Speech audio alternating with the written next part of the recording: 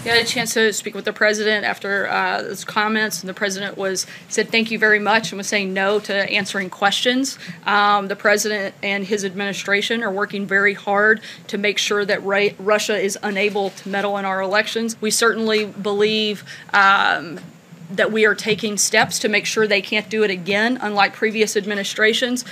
This president is actually taking bold action and reform to make sure it doesn't happen again, but he does believe that they would target certainly U.S. elections again. And the president thinks that we have to focus on securing our election integrity and our election systems, which is why he has spent so much time with his administration making sure that this doesn't happen again. Let's not forget that this didn't happen under President Trump's watch. This happened under the Obama administration. We're taking steps. We're making bold reforms to try to fix this and make sure it never happens again, because we take it seriously and because we recognize that our election system are incredibly important and is certainly a cornerstone of our democracy. Certainly, as the president said, a number of issues were raised, including Syrian humanitarian aid, Iran's nuclear ambition, Israeli security, North Korean denuclearization, Ukraine and the occupation of Crimea, reducing Russian and U.S. nuclear arsenals, and of course,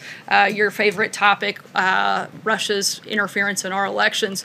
All of these issues were talked about. This is the beginning of the dialogue with Russia and our administration and theirs, and we're going to continue working through those things. But those were all of the topics, and certainly probably others that were covered. Look, I think the president, as he has said many times before, has been tougher on Russia than anybody. I think you can see that in all of the actions that he's taken, whether it was a plant that was closed due to aluminum and steel tariffs that were put in place by this president. The Treasury Department has issued new sanctions on numerous individuals and entities in Russia. The president has continued sanctions on Russia's malicious cyber activity in response to election hacking. We've expelled 60 Russian operatives from the United States and closed 2 consulates. President Trump issued 4 statements condemning Russia's poisoning of UK citizens on UK soil, authorized the sale of lethal aid to Ukraine, authorized military strikes against the Assad regime in Syria, and has repeatedly called out Russia's actions,